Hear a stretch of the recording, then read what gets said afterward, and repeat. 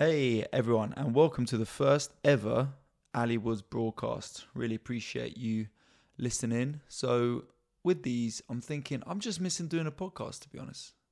I'm just missing connecting with people. I'm missing hearing your stories. Those who listened to my last podcast with the Father Tom himself, Tom Elwes, all I do is fail. They'll know that was really fun. It was a really good time. It ran its course. We couldn't keep it going. It wasn't getting cost efficient, but I'm missing hearing from people. I'm missing talking about myself, obviously. So I want to know what's going on with you. We're going to have a weekly catch up. Send in your stories. Send in your problems that you might need advice with. And then we can hang out and catch up. I'm recording this from my bedroom. This is it. I've got some kit. Who knows if it's any good. I've spent 2 hours already. 2 hours trying to set up this DSLR camera plus the microphone that I've got with my laptop. I'm on forums. There was this person who on one of these forums, this is after like an hour of like trying to search, why isn't this working? There's this person who wrote in this forum the exact issue I was facing. And I was like, perfect. Thank you so much. Read it. I was like, that's exactly what I want. Looked down the answers. Nothing. So we haven't sorted it. But all I can say is I hope you can listen to this. I hope you can hear it. The camera's on. I don't know if I'm going to put this on YouTube or not. We'll see. But all I know is I got to just start doing this. I want to start building a little crew of people who want to catch up every week, man. I'm recording this from my bedroom Saturday midday. It's a bank holiday weekend. The best reason for living in the UK.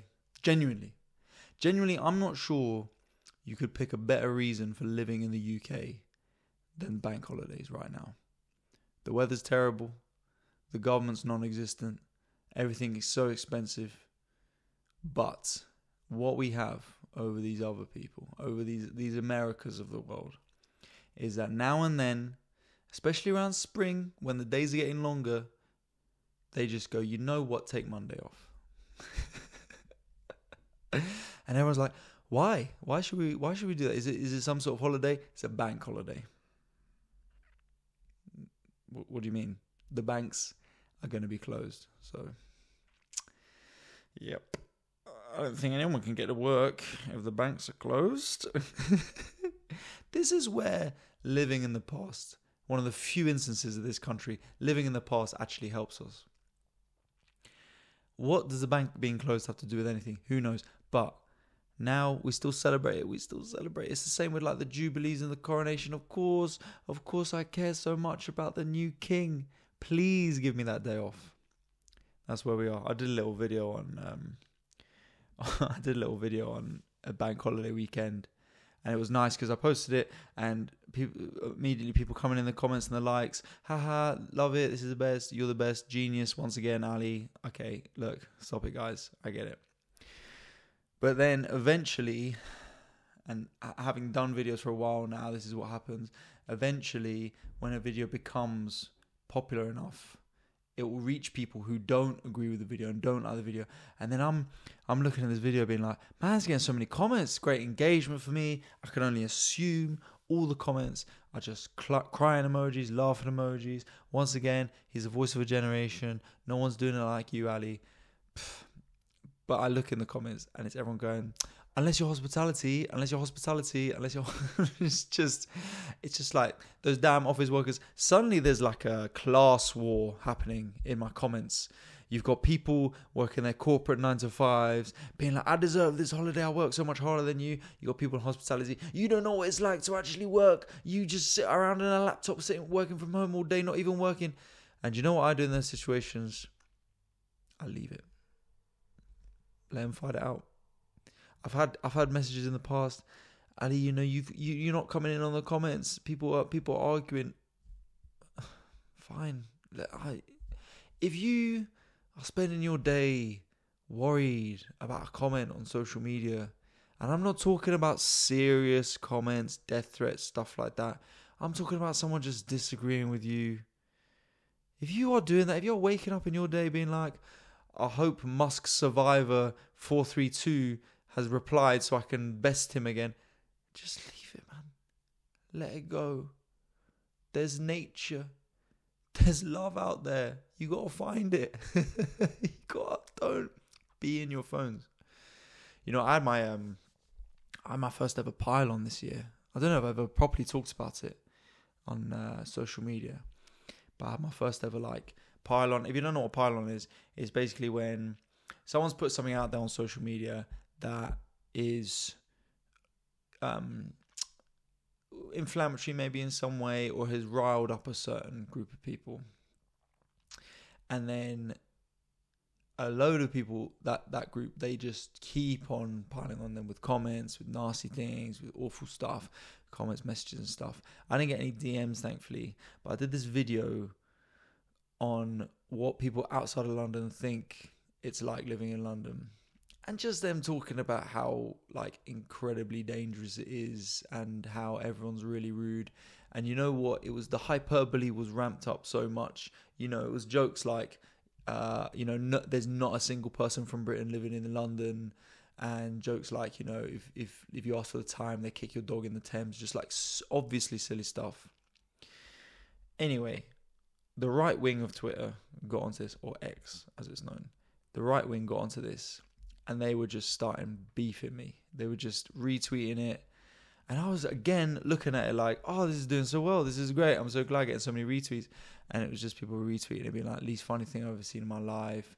And one of these right-wing journalists retweeted it, and she said, oh man, what did she say? It was something like, this is the sort of soy boy cuck that finishes top of his class in pussy studies. Which I thought was actually hilarious, to be fair. I think that's actually very funny. I retweeted that. That's the only one I replied to. I retweeted that saying I actually love pussy studies at uni. The oral was stressful though. This MP, I'm not talking about someone who wants to be an MP or someone who's working just in politics in general. This is a voted in member of parliament of the UK. He shared it, saying, this guy is so unfunny and so unoriginal, I could see him having a great career on Channel 4. Which is actually, to be fair, that is actually more supportive than my parents were when I started doing comedy. Well, not, that's a lie actually. My dad loved it, but he just liked the idea of me and him doing a travel show like Jack Whitehall.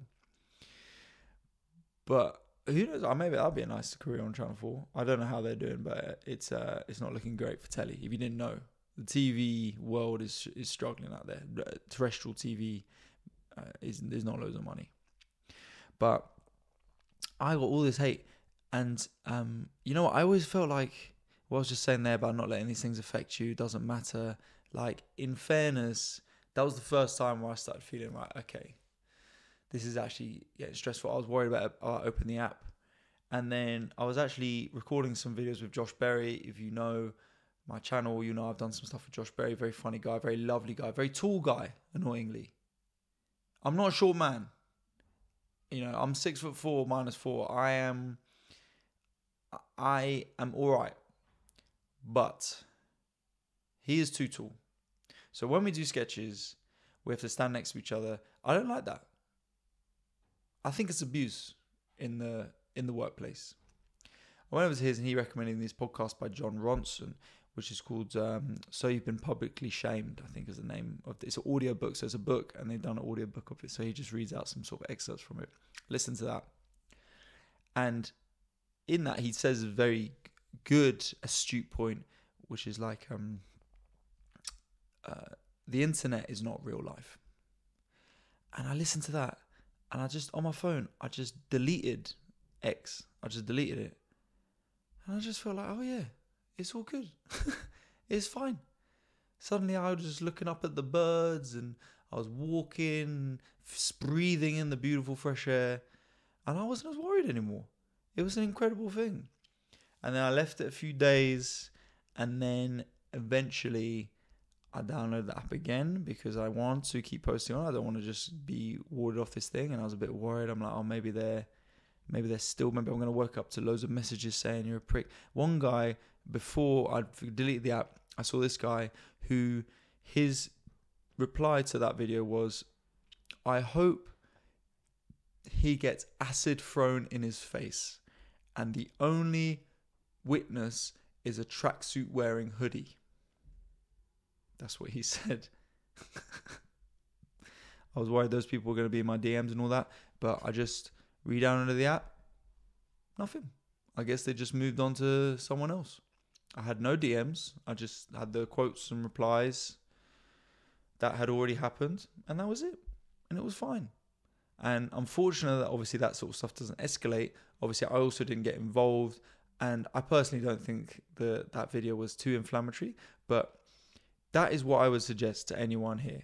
Anyone going a long-winded way round from my bank holiday video, I would suggest to anyone who struggling, beefing with people in comments of videos or feeling, maybe even feeling bad about your life, you know, you're opening an app and you're just seeing everyone else doing things that you think you should be doing. The internet is not real life. You can always just delete it. You can just go about your day. What I try and do, I've not been actually good at this recently, but what I try and do is I try to, in the morning when I wake up, leave my phone on airplane mode. It's on airplane mode overnight. I don't care. If people need to call me, you're done. I'm sorry. I'm not going to pick up. Apologies. That's what me and my ex had to talk about that at one point. But I'm on airplane mode. My sleep is sacred. On airplane mode. And when I wake up, I try and leave my phone on airplane mode for an hour. Because that morning is just so important. I mean, it's just... Because if you just wake up and immediately go on your phone, that stimulation is just so high first thing in your day. And also you can wake up, you can see a beautiful blue sky, you can be looking forward to the day. You get off airplane mode, you open your app, see a picture of your ex. You see someone buying a house, you see someone announcing their engagement and you're single, you know. You can see all this and it can just make you in a bad mood at the start. I feel that sometimes, man. Sometimes I feel like my career's going well. I'm really excelling. I'm feeling really happy with it. I open the app. I see a colleague, another comedian, another sketch maker who's got a bajillion more followers as of the last week or month. I'm looking at mine. I'm like, oh, why am I so stagnate? Why am I stagnating? Why am I not like them? And then even though I'm having a great day, like this generally happened to me yesterday. Yesterday, I was filming for the stand-up sketch show. Now, this is a TV show on ITV2. The catchphrase of it is, it's on after Love Island. That's not the official catchphrase, but that's basically the plan. It's in its 6th season. It's done really well because of that, because it's on after Love Island. It's really fun, just concept where, someone does stand-up and then they actually act out the story in the stand-up. This is 6th season. I've been fortunate enough that I was asked to be on it this year. Now, I've seen a lot of colleagues and friends go on it and happy for them. At the same time, I'm just like, I'm never going to get on one of those because, you know, I don't have the right agent or whatever, because a lot of these are done through agents. They didn't go through an agent at all. They just messaged me directly. And that was a real boon on my part of like hard work paying off. Of, you know, if you sit there, you wear your wigs and you do your voices and you make sketches that hopefully people watch, then you get invited onto those things that before you would have been never invited on. You know, 5 seasons I watched people go on it, my colleagues, my peers, and I was never close. And then this year they were like, yes, messaged me directly. It was lovely. It was the first time I've ever, so you go and do the stand-up, you do the stand-up, and that was my second time on TV doing stand-up. I did Comedy Central as well last year. I don't mean to brag. Comedy Central UK, I might say, which I was not happy with how I did on that.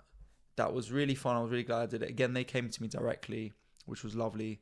But you know what it was? There's a saying in football where it's like, you play the occasion, not the game. And so that's when you have a cup final and someone's like a bit too hyped. They're a bit too amped. They're rushing their passes. They're not got a good touch. They're flying into tackles, picking up yellow cards, giving away fouls because they're just too hyped. You got to be relaxed. And in that one, it was like a month after my breakup. And I was like, right, I'm going to do all new material about the breakup. That's me. That's how good I am. I'm just going to show them. I'm going to, in a way, probably show my ex as well, who works in comedy. Just be like, yeah, I'm moving on. I'm doing this, you know. And then yeah, it just meant that like, you know, I wasn't used to a TV recorder. I was working it out in the clubs. I was working out that material in the clubs. It was going well in the clubs. It was getting good laughs. And so I was like, right, I'm going to go smash it. I got moved from a nice position. I was going to be a fourth in the first half, which is a good position to be in. Then I was second last on what was a very long night, very long warm room. And I just went on trying to smash it. And it's just not like that, man. People are spread out. There's a lot of industry and they're not the most fun laughers because they're just working, they're looking at, and they want their act to do well. So they're laughing hard at their acts and they're sort of just looking at the other acts being like, could we do something with them, you know? And so I wasn't as on it. But then when this one came around, I was a lot more chilled. I was like, right, okay, I've done a TV thing before. I've done stand-up on TV. I realise now what it is. You just got to perform to the cameras because no one at home is going to be wondering how it's going in the room because it's going to look good in the room regardless. They're going to change it. So they're going to make it look good in the room regardless. And so it's just more about performing confidently, showing that you're relaxed, performing as well as you can so the people at home watching it on their phones will think, oh, this guy's really good. So that was one where the second time I did that when I did that stand-up sketch show, when I did the stand-up for it, I was relaxed. I was on fourth in the first half. It was a good position. And I went on, had a great time. And then when it came to actually filming the sketch part of it, I was incredible. It was just amazing because it was the first time I was looking at these people like that person's operating the camera, that person's working out the lighting, that person's working out the sound, this person's just running, helping with little bits and bobs, everything. And I was looking at all these people. And I'm like, they're all here making my stand-up. They've all got a paycheck because of what I've written. They're doing that. They're making that happen. And that was the first time it's ever happened for me. It was an incredible feeling. I've never had that before in my life. I was looking and I was like, I can't believe this. It was so exciting. I always, in those moments, try to appreciate it. That if like the 13-year-old Ali would have been able to like know that this was going to happen, he would have been so gassed, man. It's amazing. So yeah, that was pretty great. But I was doing that yesterday, and I was doing the second sketch of doing it. It's really fun. Like, it's an early start, but everyone who does it's really nice. They're really friendly. Also, like, you're like the quote unquote talent, so it's just like so nice. Like, people are really like nice to you, and you get to basically just have fun with them while they're like working really hard to make your stuff happen. You're just there like having a laugh, really. So big up to them, Stand Up Sketch Show and Spirit Studios. And I did that in the day, and then I went back in the afternoon, had like a writing session about my show, and then I was on my way to the gig. I was doing a gig in Aylesbury last night, which I've never done a gig in, and it was like a nice theatre, like, I don't know, like a 200-seater, something like that, almost full. You know, it wasn't my own show. I was just doing like a club gig, and just before I went on, I opened Instagram and I saw like a colleague, another person who does comedy, and I was like, I haven't seen them pop up for a while on my Instagram. I'll like have a look at how they're doing and just check their followers, and they got like way more followers than me now, and they never used to. And I was like, oh man. And I was about to go on, and I was like, why is that getting in my head? And I'm not jealous of that person. It's so exciting for that person. Like, they're really nice. I've worked with them before, but it's just like those moments can just throw you off. And I went on stage and I just wasn't feeling it. I wasn't in the mood. I wasn't happy as I should be. I wasn't excited as I should be. I was in my own head. Why can't I do it? What can I do in that situation? So all I'll say is, social media is not real life. Appreciate what's going on in your life at the moment, and don't worry so much. Don't worry about it as much, man. It's just not worth it. I had a good week as well, to be fair, career-wise. I'm a bit worried about myself, to be honest, with you. I don't know how you're doing, but I feel like I'm just doubling down on work right now. And that's good, the comedy's going well. I'm getting lots of gigs. I'm making more sketches than I've ever made. I haven't probably made this many sketches regularly since the pandemic, probably since COVID. So that's like awesome to be doing that. But yeah, I just worry that I don't have as much of the other parts of life, man. Like, I mean, me and my ex broke up, like, what is it now? 8 months ago. So it's a good while now. And after that, I was doing a bit of the sort of casual stuff. I was just like, seeing people, and we were agreeing, like, neither of us want anything serious. It's just having a bit of fun, and just it's nice. And that was good. And certainly the way it sort of ended with my ex, I think I needed that. I needed that boost. I need my self-confidence, my self-worth to increase. I don't know if you've had a breakup or how it's gone, but I think the way our breakup happened, I definitely felt like I was sort of getting, like I didn't have a lot to offer at the end of that. And so those people who afterwards sort of helped me, and hopefully I helped them, I don't know, but they helped me for sure build up that self-worth and that self-confidence. I really appreciate them a lot. But then, after a while, you've had a bit of the casual stuff and the situationship stuff, and then I was like, right, I think I actually don't want to do this anymore. What changed was, I think, me going to New York.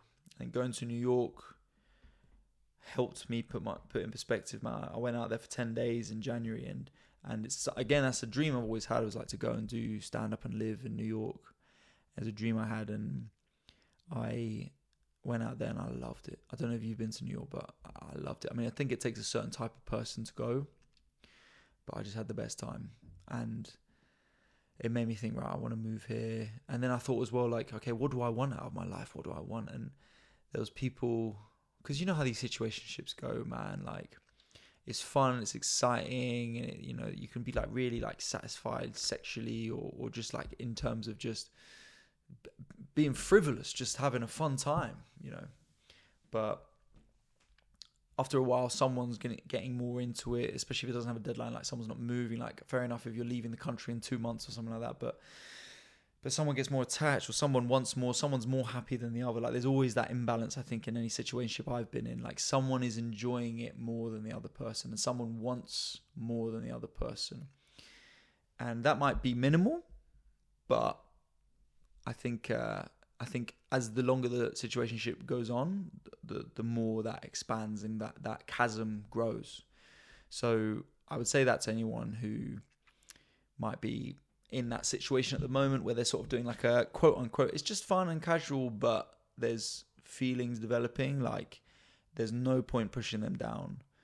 And I feel like as well, as soon as you are putting off other people, you're rejecting dates, you're going on nights out thinking, well, I don't need to meet anyone here, or I don't want to meet anyone here because I've already got someone else, alarm bells should be ringing.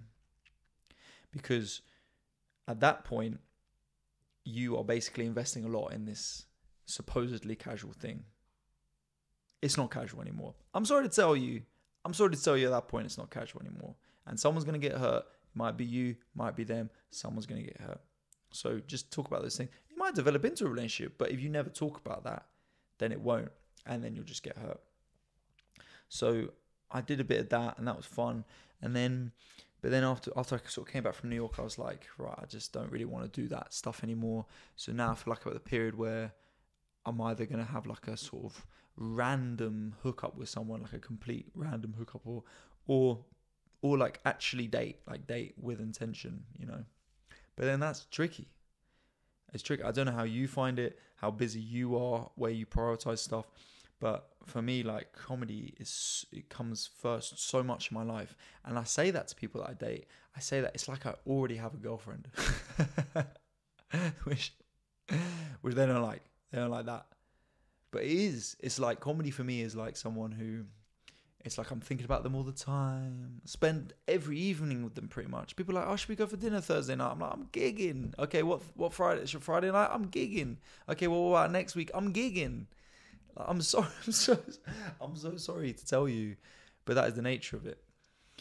And so at the moment, I've basically just said to myself, right, give up.